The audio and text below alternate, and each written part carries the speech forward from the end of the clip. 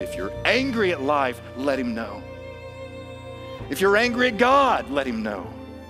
Tell him, God, the enemy is cancer. I hate divorce.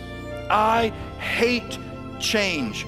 I hate being invisible to those who I'm serving. I hate that I can't fix my children. I hate addiction. I hate infertility, and I rage out against it. God, do something about it. And the beauty of this psalm is that the same God who was there to put his guiding hand of protection upon you is also there to welcome your rage, because it's okay. God can take it. If you're angry at life, let him know. If you're angry at God, let him know. It's okay. You know why? He's in it with you. There's something very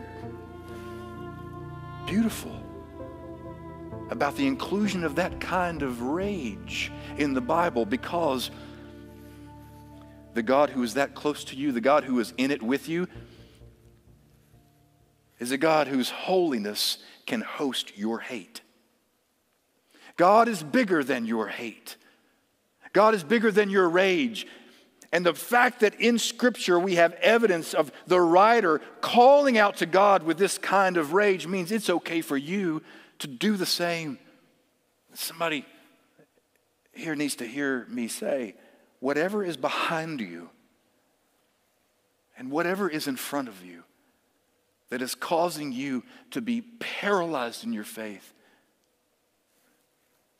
he's in it with you. He's in it with you. And verse 6 continues with the good news. Such knowledge is too wonderful for me. Are you able sometimes to hear words from a pulpit or from Sunday school class or from someone who loves you? Are you able to sometimes hear news that is so good that may apply to everybody else, but it's too wonderful for me? You don't know what I've done. You don't know where I've been. You don't know who I am. It's too wonderful for me, he says. It's so high that I can't attain it. Where can I go from your spirit, or where can I flee from your presence? And then these words, if I ascend to heaven, you are there. If I make my bed in Sheol, the darkest shadowy underworld, you are there. If I take the wings of the morning and settle at the furthest limits of the sea, even there your hand shall hold me, guide me, your right hand shall hold me fast. Have you ever been in a situation where you just want to run away from God? Where you're at a place where perhaps in your shame or in your fear or just in your anger, your rage over the way things are unfolding in your life, you just want to get away from God, because you know if you're in the company of God, if you're in the presence of God, then God is going to require something in you that changes, or something that has to be let go of, and you just want to run from it. The psalmist says, I know, but no matter where I run, where can I flee from your presence? I'm trying to get away from you, but I can't shake you. Do you know that no matter how far and how hard you run from God, you can't shake him? Because God is crazy about you, and there's nothing you can do about it. And sometimes the biggest fear we have is not what lies behind or what lies in front of us, but you know where it is. It's over our head. If I ascend to heaven, you're there. What some of us are afraid of is we look up and we see a storm cloud brewing. We go through seasons where we see the clouds fat with rain, dark, and we know at any moment it's going to break open and the rain's going to fall and the flood's going to rise and the wind is going to blow and beat against the house, and our fear is, what if my house can't take it? If I ascend to heaven, are you there? Some of us aren't afraid of what lies above us, but what lies below us. Does anybody know what it's like to experience the debilitating power of anxiety in your life? Crippled with depression. Because if you know anything about that monster, you know that sometimes the worst fear is that when you look down, spiraling as you may be down deeper and deeper, your fear is that the lower you go, there may not be a bottom to this. How low can I get?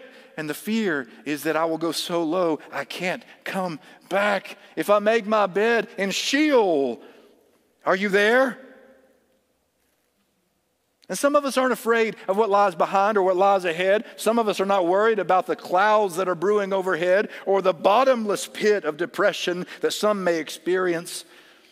But some are afraid because you got to make a choice and go right or left, and I don't know which way to choose. If I take the wings of the morning, which way do I go? If I go this way, I may be okay, but if I go this way, I may settle at the furthest limits of the sea and never come back. And yet the psalmist says, no matter where you go, if you ascend to heaven, he's above the clouds. See? If you make your bed in the darkest, shadowy places, well, he'll make his bed right next to you. If you take the wings of the morning and settle at the furthest limits of the sea, even there your hand shall guide me. Your right hand shall hold me fast. It reminds me of a song that was on my heart this week. I even heard it being played in one of your Sunday school classes earlier today. The lyrics to Reckless Love. Listen to these words. There's no shadow you won't light up, a mountain that you won't climb up, coming after me, God. There's no wall you won't kick down, lie you won't tear down, coming after me. Oh, the overwhelming, never-ending, reckless love of God. If I were to summarize everything that the psalmist is trying to tell you and tell me about what lies above and below and in front and behind us, it's this: he's in it with you. He's in it with you.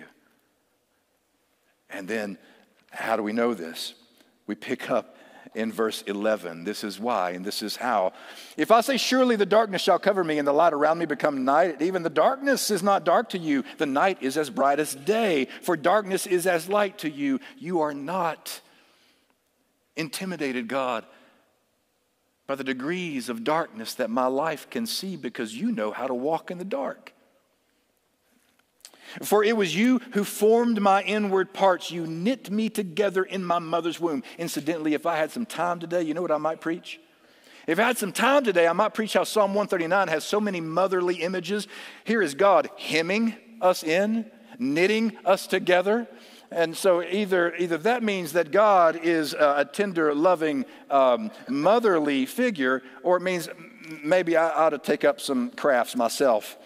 I praise you, for I am fearfully and wonderfully made. Wonderful are your works that I know very well. My frame was not hidden from you when I was being made in secret, intricately woven in the depths of the earth. And watch this line. Your eyes beheld my unformed substance. Not only physically, not only did God see our unformed substance before it took frame, before it became recognizable, but I read that and you know how I hear it? Before my substance was formed, before I even formed a way to survive in this world. Before I grew up a little bit and got some wounds of my own and learned to put on a certain persona in order to protect myself in this life, before I learned how to protect myself from the shame that I experienced or the fears that I will see in this life, before I have taught myself either in healthy ways or unhealthy ways to deal with the anger that I experience in life, before any of that was formed in me, you saw me. And you still see that version of me that you had in your mind when you thought I was a good idea in the beginning. It continues on. In your book were written all the days that were formed for me when none of them as yet existed. How weighty to me are your thoughts, O God. How vast is the sum of them. I try to count them. They're more than the sand. I come to the end. I am still with you. You know that when you're born, a clock begins. You know that there are a number of breaths budgeted in your lungs. There are a number of heartbeats budgeted in your heart. And every one of those breaths and every one of those beats are borrowed from God. And when we come to the end, it's not simply that we come to the end of life before we come to our end, but all through our lives, there are moments when we come to the end of me, the end of ego and the end of pride and the end of arrogance and the end of a life that I have built on my own. And when we come to the end of ourselves, the psalmist would say, He's still there. Even when we come to the end of believing in God, I don't know if I so much believe in Him anymore. That's okay, because even when we come to the end of believing God, God still believes in you. In other words, He's in it with you. The text continues in verse, and this is where it gets ugly. This is where it gets uncomfortable. All these sweet, nice things we're saying about the ever-present help of God in times of trouble, and all of a sudden the psalmist says, "Oh, that you would kill the wicked, O God, and that the bloodthirsty would depart from me, those who speak maliciously of you and lift themselves up against you in evil. Do I not hate those who hate you, O Lord? And do I not loathe those who rise up against you? I hate them. I hate them with a perfect hatred. I count them as my enemies." And right here, I hope you're as uncomfortable as I am. Why does the Bible have places like that? There are places all through the Psalms, they're called imprecatory Psalms. Psalms where you call down God to destroy all of your enemies. And it seems so not very, Jesus-y to say something like that. And yet it's there. Embedded in the very psalm where we are reminded that you can't escape God. He's all around you. He's above, below. He's right, left. He's in front. He's behind. And then in the midst of that, the psalmist has the audacity to say, "Oh, you're that kind to me? Great. Well, let's just kill everybody else." And yet, there's something very beautiful about the inclusion of that kind of rage in the Bible, because the God who is that close to you, the God who is in it with you, is a God whose holiness can host your hate. God is bigger than your hate. God is bigger than your rage. And the fact that in Scripture we have evidence of the writer calling out to God with this kind of rage means it's okay for you to do the same. To tell Him, "God, the enemy is cancer. I hate divorce. I hate change. I hate being invisible to those who I'm serving. I hate that I can't fix my children. I hate addiction. I hate infertility, and I rage out against it. God, do something about it." And the beauty of this psalm is that the same God who is there to put His guiding hand of protection upon you is also there to welcome your rage, because it's okay. God can take it. If you're angry at life, let Him know. If you're angry at God, let Him know. It's okay. You know why?